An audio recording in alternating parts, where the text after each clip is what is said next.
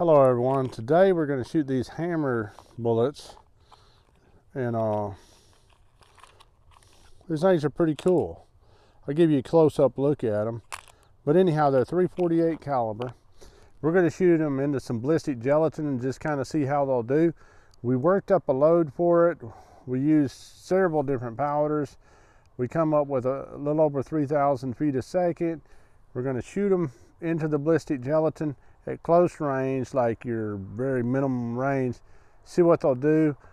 And we've already shot them in ballistic gelatin at a lower velocity, which will tell us what it'll do at about 100 yards. And I'm going to shoot it, like I said, into some ballistic gelatin here in a minute, and we'll let you know if that's about the same as what it did at 100 yards. And with it set up like it is right now, if you sight it in 3 inches high at 100 yards, it'll be 3 inches low, a little over 3 inches low, like 3.4 inches low at 300 yards. So we have a 300 yard point blank range with these 157 grain bullets. The ballistic coefficient on these is 302, which is not bad at all. And these are made in Montana, USA. So these are American, Big Fork, Montana. So these are made in Montana, USA. So that's pretty cool. So they are American-made bullets, and today we're going to shoot them to see what kind of expansion we get, to see if they're worth shooting a game animal with. And then later, once we get this thing sighted in, which right now we have this Fast Fire 3 on this, this is a 71 Winchester and .348 caliber. So we got that set up on here. We're gonna shoot it into the ballistic gelatin, see what it'll do. This is actually one of my favorite deer rifles. This thing here, it just throws up to the shoulder so fast, and you can just get it on target so quick. And so I'm going to try this out and see if it'll hold zero. Some people say it will, some people say it won't. And we're going to try it out. And I'll throw a little video clip right here of me shooting a 10-point buck that I shot with this gun. It's a very handy gun, very ergonomic. I mean, you just really just get it on sight so fast.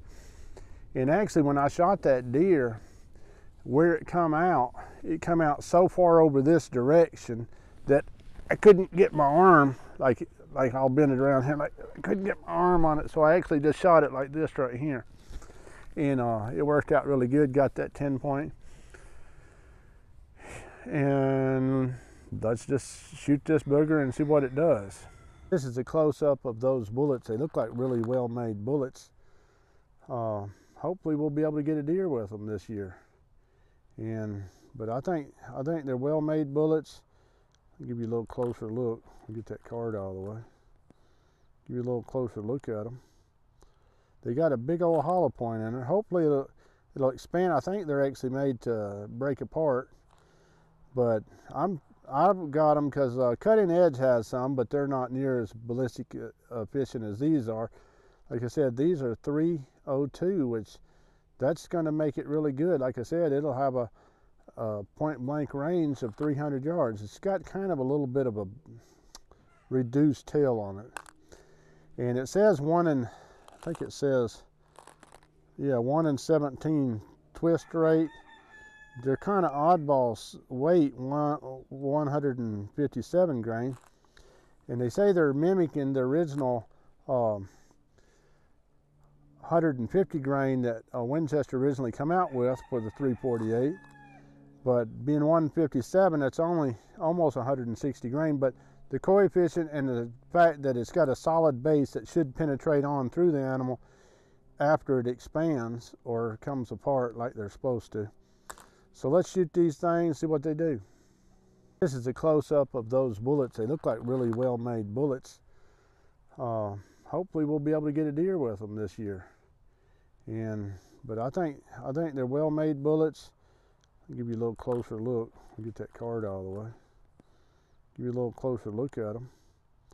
They got a big old hollow point in it. Hopefully it'll expand. I think they're actually made to break apart, but I've got them because Cutting Edge has some, but they're not near as ballistic efficient as these are. Like I said, these are 302, which that's going to make it really good. Like I said, it'll have a point blank range of 300 yards. It's got kind of a little bit of a reduced tail on it. And it says I think it says, yeah, 1 in 17 twist rate. They're kind of oddballs weight, 157 grain. And they say they're mimicking the original 150 grain that Winchester originally come out with for the 348. But being 157, that's only almost 160 grain. But the coefficient and the fact that it's got a solid base that should penetrate on through the animal after it expands or comes apart like they're supposed to. So let's shoot these things, see what they do. It's getting late. We got to try to shoot this through those blocks of gelatin.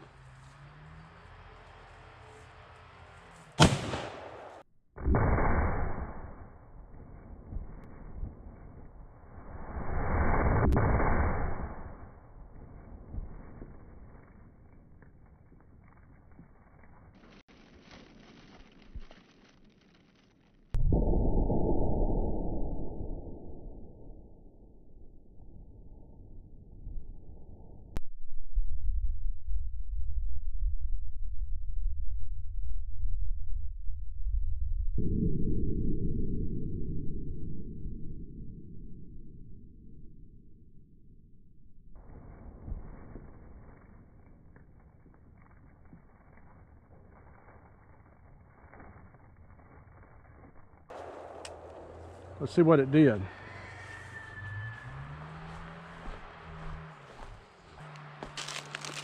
Okay, as you can tell, it broke up, made a huge wound channel. This is the remainder of that bullet right here. That's what the base of it looks like. That is a huge wound channel coming down through there.